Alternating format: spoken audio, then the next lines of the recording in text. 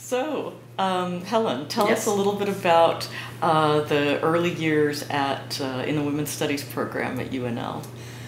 I was not there at the very opening of the Women's Studies program. It began in 1976 as a formal program. It was finally approved by the university for both an undergraduate major and minor. And a crew of women had started work on it, started teaching some courses in the early 1970s. Probably the first of the courses was called Women in Contemporary Society, a course that I was hired to teach when I came to the university in the late 70s. So I have a very strong connection with that course and with the program itself. In the early years, the directors of the program were essentially volunteers.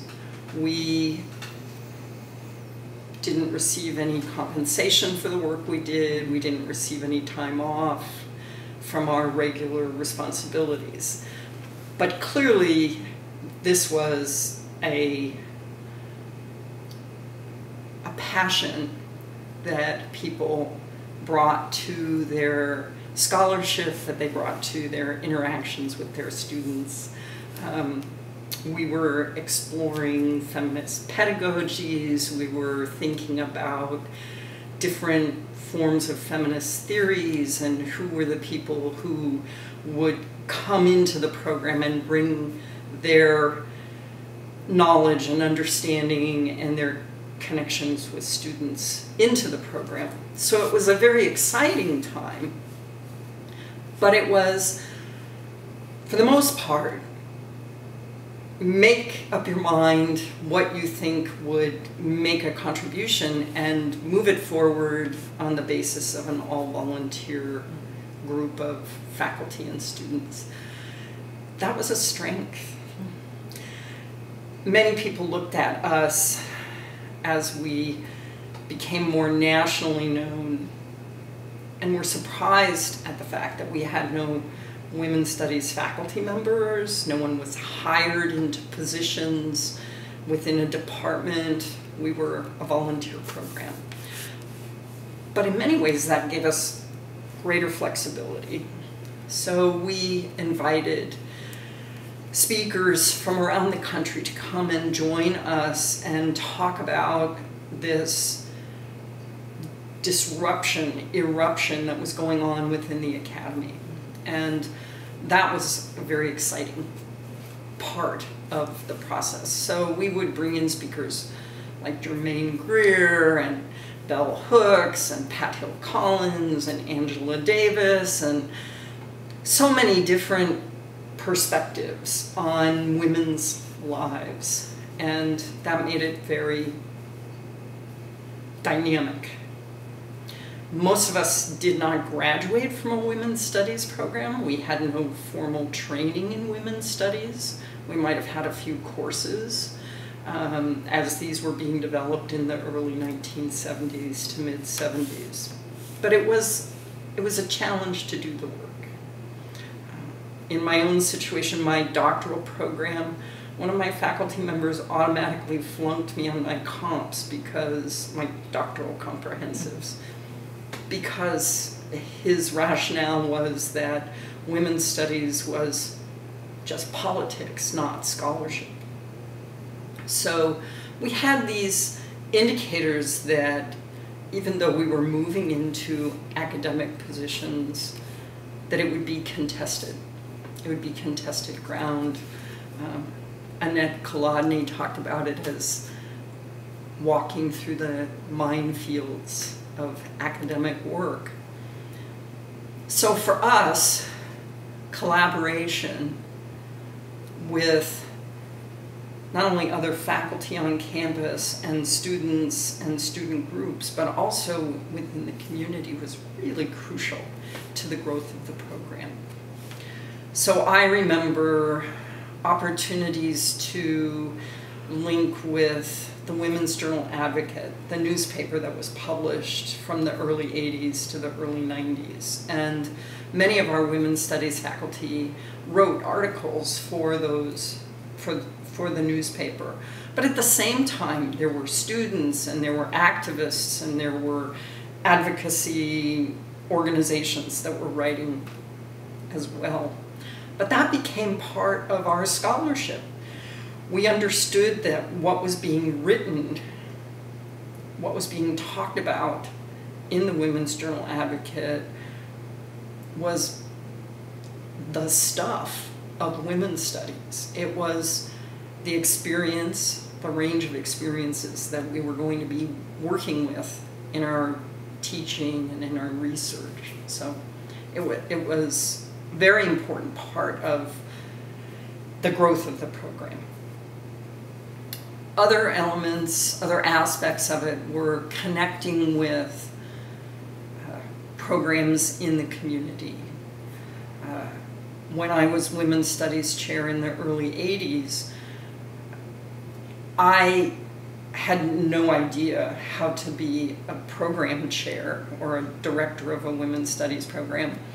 I knew how to organize a conference, I knew how to teach classes and work with students, but I wasn't prepared for students coming to me as director of the program with stories of sexual abuse, of domestic violence, of quid pro quo harassment by other faculty members. And so learning how to work with that, not only with students and faculty members who were experiencing this, but also recognizing that there were resources in the community where we could go.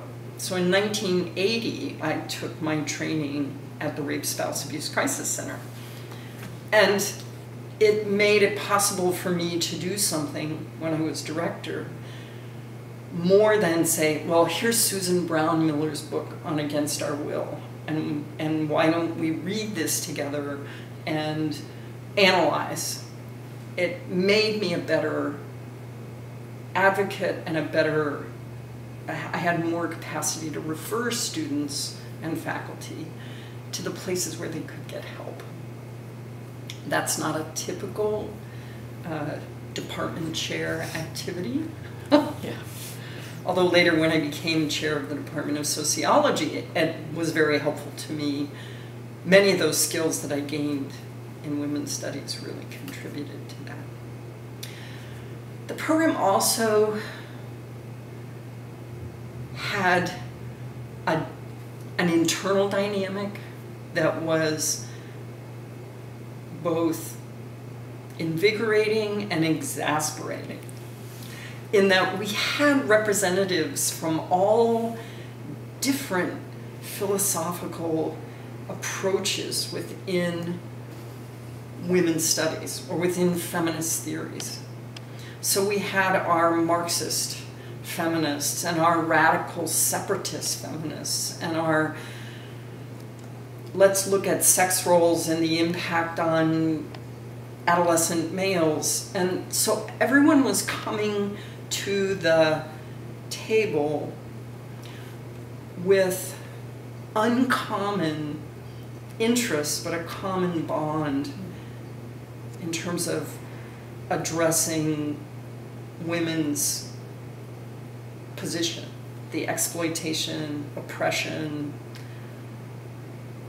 the social structures, the internal dynamics that go on in any field of study, but also within any work organization like a university.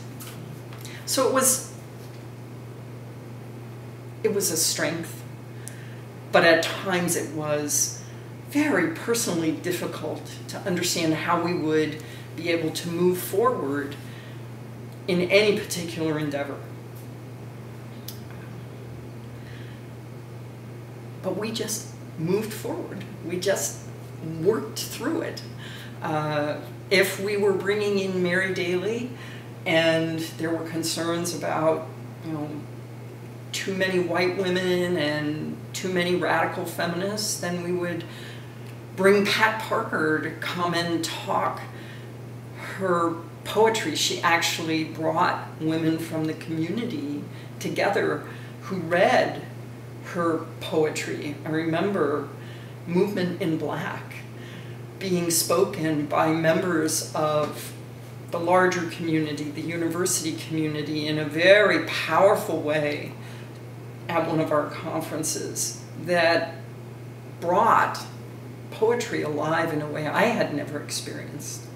So it was a wonderful place to meet and grow with other feminists in not only in the university but in the Lincoln community. Can you talk a little more about, you mentioned disruptions or eruptions in the academy. What were you up against? What challenges? Oh, sorry. Glad that came while you're asking a question. I'm going to lower my chair. I'm feeling very tall. It can be lowered. Thought I turned this off. No? No, Siri. This We is are a always at the complicated. beck and call. Yeah. That's why That's a good question. Did I turn mine on? I don't carry one. Yeah, I see the point. Oh, I've never been able to figure that out. Oh, okay. I won't I'm so lower sorry. it. That's okay. I would help you, but I've tried so many times I don't know what to do. I'll just, maybe I can, because I'm short, I have to put my feet up. Yeah. You know, Yeah. Chairs aren't made for people my height. They're made for the average male. Okay, so we're good. Okay. All right. So, yeah, the disruptions, the challenges, the obstacles Yes. that you faced, you know, the climate, those kinds of things. Part of the joy of women's studies was that we had this opportunity to meet and focus in a way that doing individual scholarship doesn't bring. And so we would meet in, not only in our formal women's studies meetings, but groups of us would meet to talk about issues that faced not only the university campus, but the larger community at large. And so you would have events that would ignite or spark a discussion, action, outrage, articles in the Women's Journal Advocate.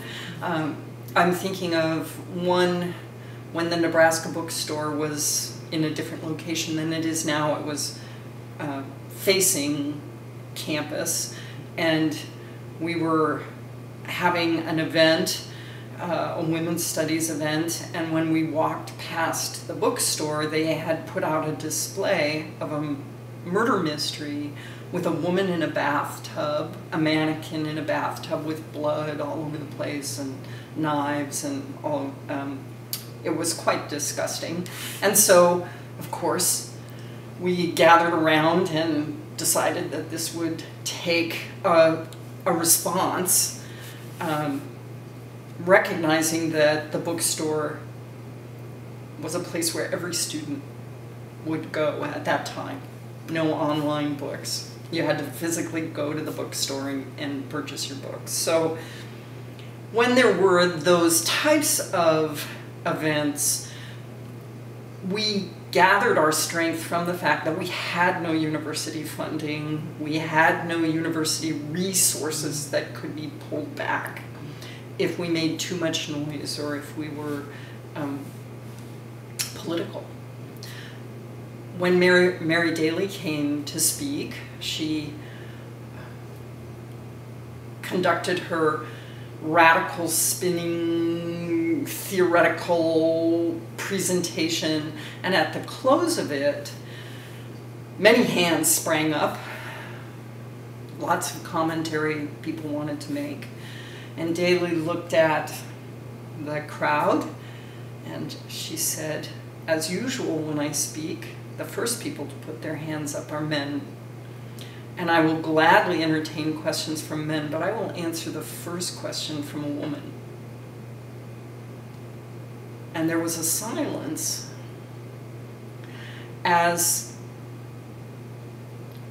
for some research shows that women respond by gathering their ideas after a presentation or at the conclusion of a presentation, and some men are more likely to pick up a particular piece within a presentation and want to make a comment about it throughout the entire discussion or lecture. And she was quite right in that it took a little while for the women in the audience to either gather their thoughts or think about the context of other people in the audience who would hear their questions and what might be the impact in their own home department, in their pre-tenure position as a faculty member, whatever that might be.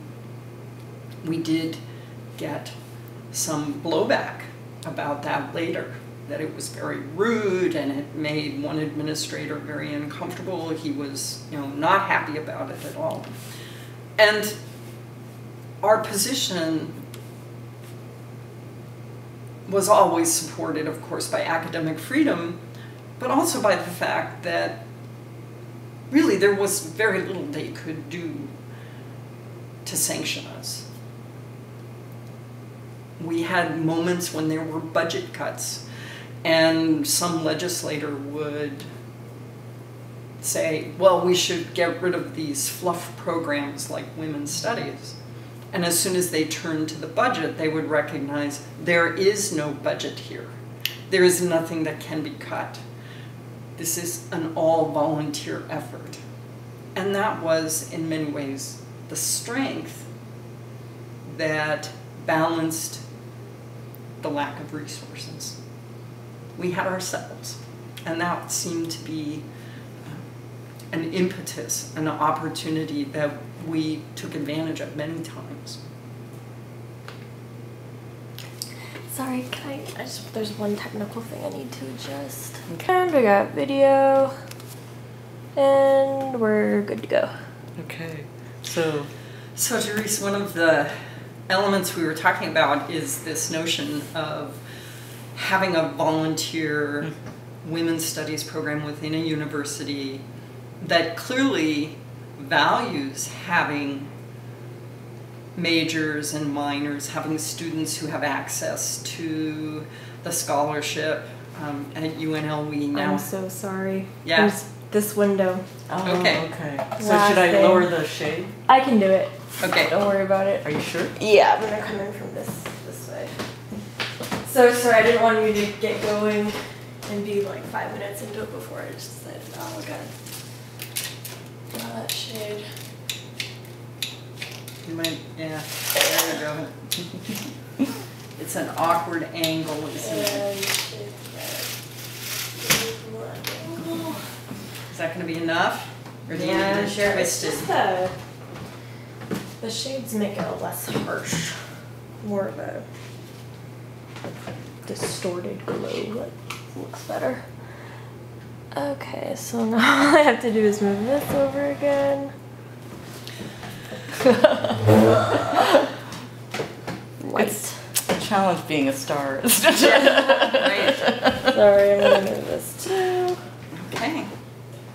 And that sun changing just changes everything up.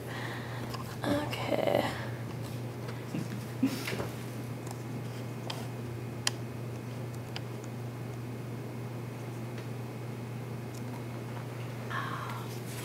Okay, looking at Jerice, I think we're good. Okay. So, talking about being a volunteer program and not having resources and what does the university value? Right. And in any university setting, particularly in a research university, the dynamic often comes to value equals how many resources you bring in and how many resources are returned to you. So we made a decision as we were moving through the program and making decisions about how are we going to govern ourselves, how would we make decisions, how would we move forward, how would we grow the program, that we would rotate the program chair or the director's position on a fairly regular basis. We eventually came to a 5-year span with the expectation that that would give someone an opportunity to really contribute and learn about how the faculty and the students and the graduate program operate, and then move that forward and then pass it on to another person. What we discovered was that at the end of those 5 years, it became obvious that they needed another volunteer at the university to run the major and minor and to have the women's studies colloquia and to bring in not only national and international speakers, but concerts and other activities and events that really benefited the whole university campus. So at the end of every 5 years, we would sit down and, with the current chair, make a series of push items to go back to the dean and say, we need this in order to get the next chair of the program to agree to do this. So the first push was for space. We didn't have an office. The Women's Studies program, when I was director and when Moira Ferguson as the founding director, we held everything in our little department office. And so that might mean meetings with graduating seniors, it might mean meetings with the full faculty, unless we could find other space on campus. So first we pushed for some office space, then we pushed for some support, a little bit of money to fund a speaker series, and then, do you want to stop? Sorry, I just thought I heard someone at the door. It was. There was a young man who poked his head. Yeah, it's my brother. He's not supposed to be. I told him not to come back. He might walk in through the back door. Once he left, which he should have done. Yep, he's leaving. Okay. Sorry. Brothers. Brothers. What are you gonna do? Gotta love them. Yeah. All right. Sorry about that. That's all right. So we would take the volunteer component and push it, with the idea that if you want the energy and the dynamic contributions to continue, we're going to need to build. And so we would build each time. And some directors were very good at negotiating within the formal bureaucratic university itself. Others were much stronger at doing community connections and projects. Others were much stronger at working with the student groups on campus. And it allowed us to take advantage of the different strengths that these women brought to the program. And over time, we were able to institutionalize women's studies in a more direct way. It's still a very small program in terms of the actual number of faculty who are assigned to it, but it's very large in terms of the number of faculty who affiliate and who contribute, who make presentations on their research, who bring their students into feminist research projects. It has allowed us to grow in a way that's a little different from some of the programs that started off with a big office and a full-time director and faculty lines. To me, it gave us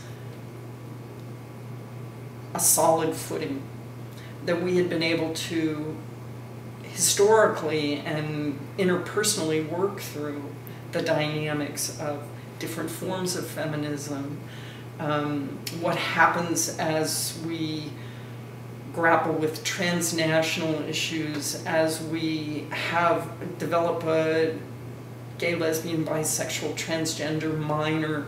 How do we work with that in a program that is in a very hierarchical and authoritative university structure?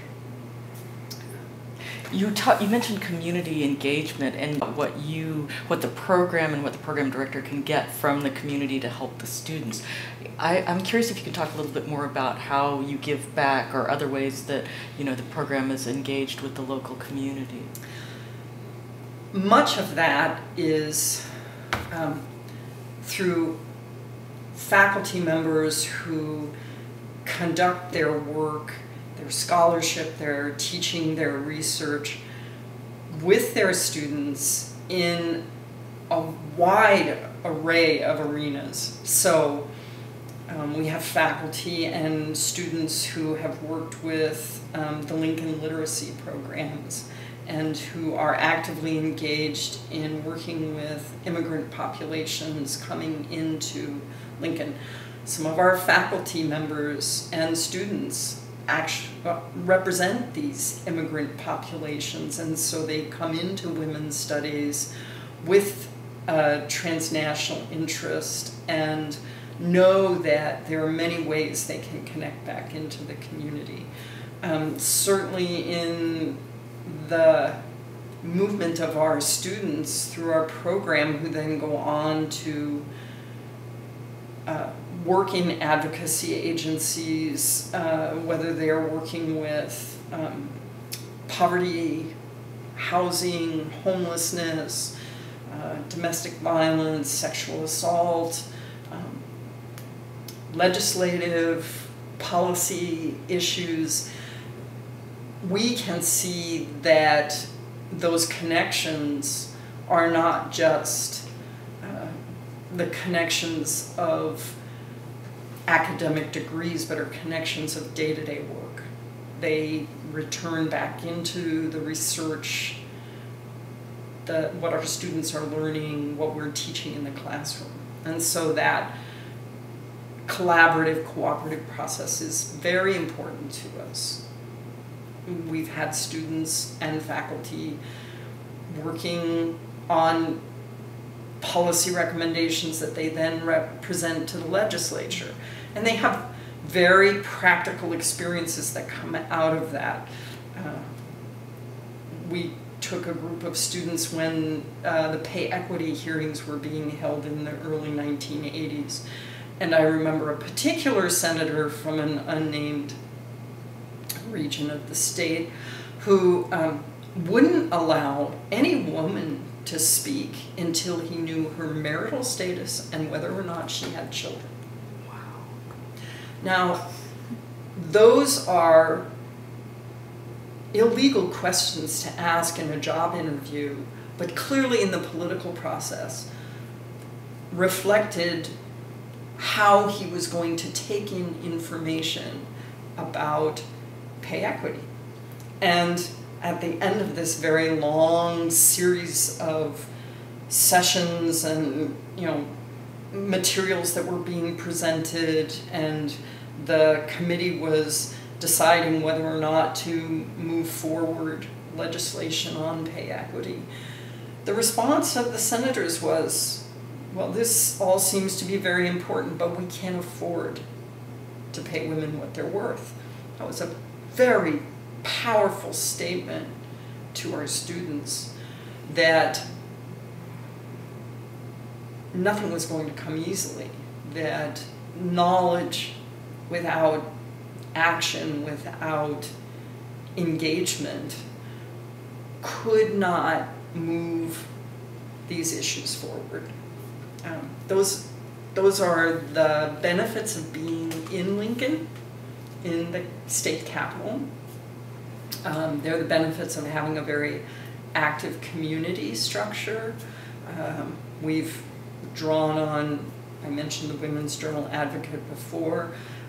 Many of our students and faculty were actively engaged with the Lincoln Legion of Lesbians when it was a very progressive, dynamic component of not only the women's studies program, but also the women's community in Lincoln, Common Woman Bookstore, many of these, you know, platforms from which students, faculty, staff could engage with activism. Wow. So I wonder if you could just say a few more words about the Lincoln League of Lesbians and Common Woman Bookstore. Sure. The Lincoln Legion of Lesbians was a group that was in existence when I came here in the late 1970s. A number of faculty at the university and a number of women's studies students were actively engaged, but so too were women in the community. They participated in the debates going on within the community at the time over gay and lesbian rights, discrimination in terms of employment. Gay marriage was not even on the horizon at the time. It was very much about the capacity to live in your own home and not be removed by a landlord who was homophobic, or not lose your job. Those are still guarantees that we don't have in the city of Lincoln. They were very active in working with the development of the Common Woman Bookstore, which was in place in Lincoln for a number of years and was a gathering place. It was part of this national network of women's bookstores. It was a place where not only did you have access to materials, written materials, but it also became a dynamic community place. Lots of coffee shop kinds of discussion activities and talk. But again, without solid financial resources, often the kind of endeavor that would eventually fade out, and because women couldn't afford the resources it took to keep an enterprise like that going. So the Lincoln Legion of Lesbians, better known as LLL, also had an impact on bringing some resources, some opportunities to the Lincoln community that we wouldn't have had otherwise.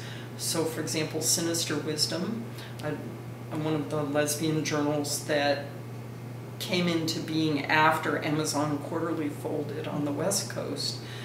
Sinister Wisdom, the editors, two, Catherine and Harriet, very delightful, very bright, hardworking women, moved to Lincoln and published the journal from Lincoln for a period of years. In fact, I did some photographic covers for them. I know some people who participated in the editorial and writing process, not just as authors, but also as production managers here in Lincoln. So it was all very, very exciting and interesting, and came very much as a result of Sarah Hoagland, Julia Penelope, a number of people here in the Lincoln community and who were at UNL at the time. Of course, it was a very hostile environment. Julia Penelope left, Sarah Hoagland left. They didn't all leave at the same time, nor did they leave for the same reasons, but it was difficult for radical women scholars to find their way within the university, and everyone had to figure out not just how the academy operates, but how one operates in an academic environment when your intent is to lob grenades into the middle of it. And that's, again, we're talking about the disruption, talking about what Dorothy Smith called fault lines. I come from Southern California, so the idea of earthquakes is very appropriate from my perspective for thinking about how you shift a university, not only in terms of its scholarly work, but in terms of how we work with our students, our pedagogical strategies in the classroom. All of this is disruptive and takes some way of supporting people as they're doing this. And I see women's studies, and today women's and gender studies, as having that capacity to support people. We can't always make it a welcoming environment in and of ourselves. You can't change an entire university community, but you can create a safe haven, or at least a place where people can come together and struggle with ideas, struggle with practicalities. You know, do we accept money from an organization or from a celebrity or from a component where we know that women's lives are not fully valued? Do we take those resources? Where do we draw our ethics? Where do we think about the relationship between the grading process or the admissions into graduate programs? These are all areas of struggle that are distinctive when you bring the feminist set of lenses to them. And going back to community engagement, Yes. I was thinking about, you know, your own, perhaps it's your own personal engagement, I don't intersection with your scholarly work, but you spoke about being on the Lincoln Women's Commission? I was on the Women's Commission for a period of time. I was interested in being on the commission because of my work with the Rape Spouse Abuse Crisis Center, Voices of Hope Now. And my interest really was in understanding more about, at the community level, how decisions are made about funding.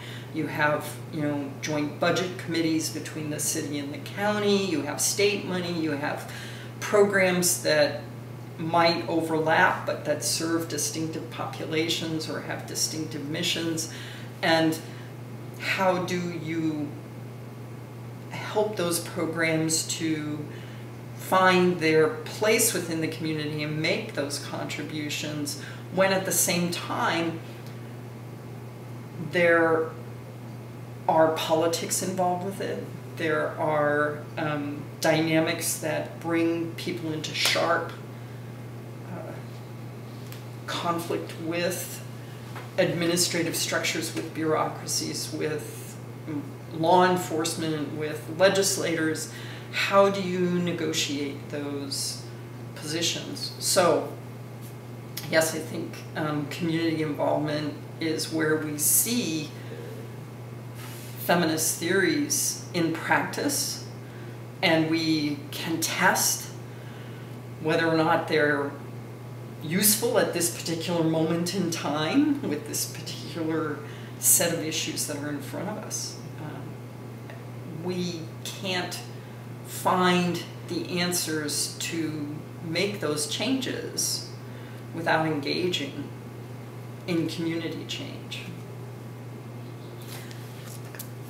One of the frustrations that comes from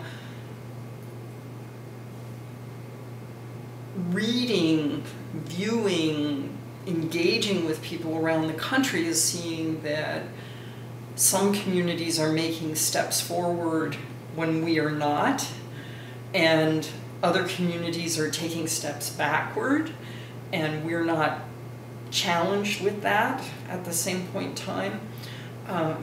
And so I see the Women's Studies program as having a capacity to help foment and learn with our students who are going to be the community in which we live, and for them to have those skills. So if we want to see social change, if we think about it abstractly, that doesn't help us understand how it's going to be sustained beyond our individual efforts. I've worked in the area, I've volunteered in the area of domestic violence, sexual assault. I don't do research in the area. I learned at my university in the 1980s, we did a series of studies of safety on campus for women, faculty, staff, students. We identified what were the buildings that were unsafe, what were the concerns that women had going to the library, what were the concerns that differed for the residence halls and those in the Greek system. We did all of that research. It wasn't publishable. You don't make a scholarly name out of that. You do it off your back. Off our backs. Yeah. And that is the way in which we learn more about our own community, our own environment.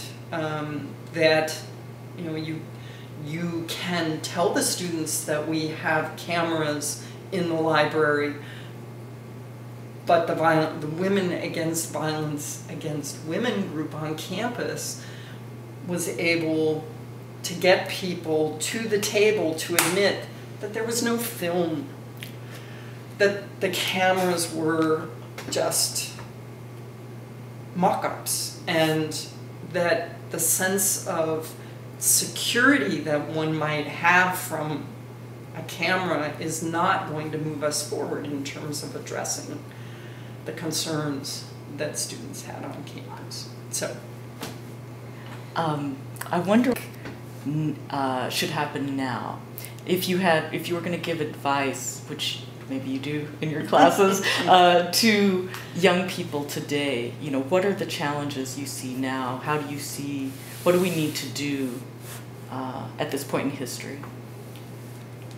Certainly we need to get engaged.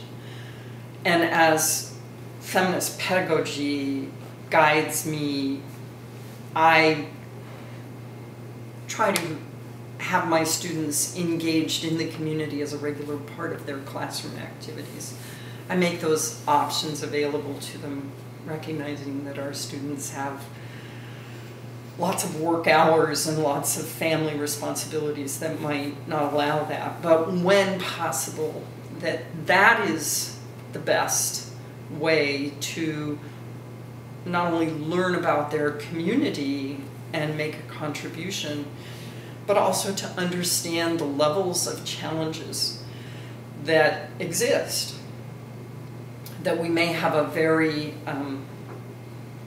clear idea of what we believe should be happening in the relationships between budgets, law enforcement, housing, homeless situations, but when those come together in a case of a domestic violence, interpersonal violence situation, that each of those is going to present challenges, and we're going to have to be able to understand those and reach out and find allies in each of those arenas in order to be effective advocates, in order to be helpful in moving the community forward.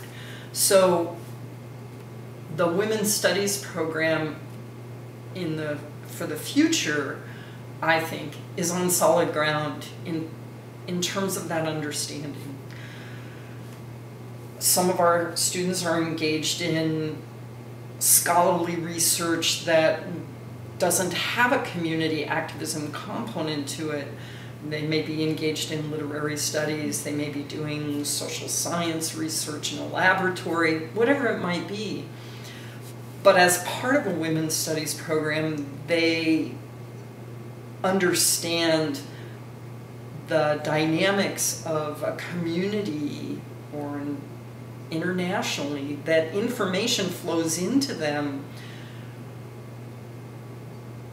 that is affected by patriarchal relationships, politics, and that they're going to have to work their way through that. Much more difficult today in a media that is controlled by a very small number of very influential and politically motivated actors.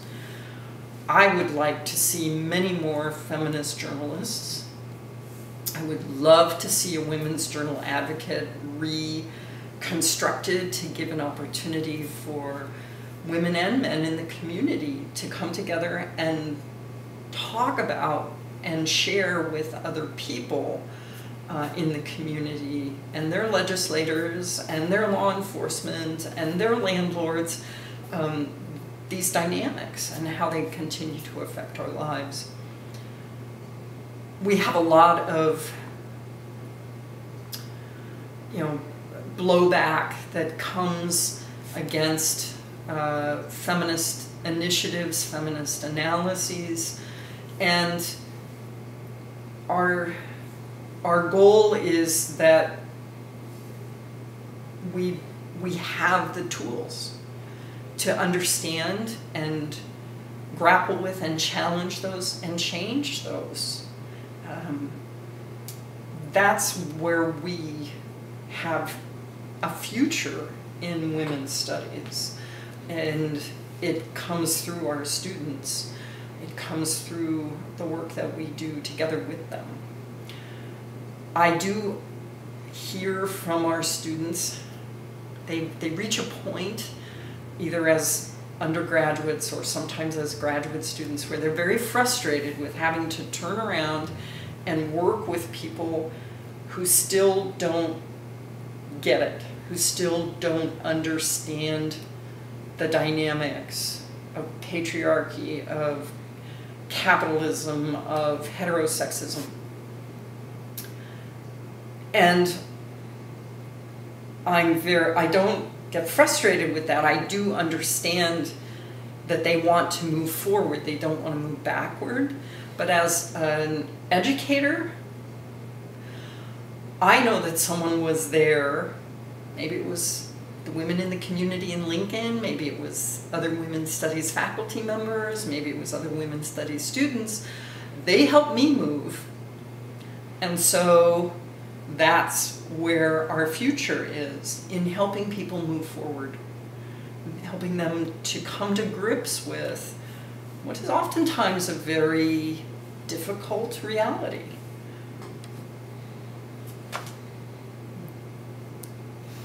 That's great. How are we doing? It's fabulous. What? I guess we're about over time. Yeah. What else would you like to add? A memorable story or just advice or anything. We've had a number of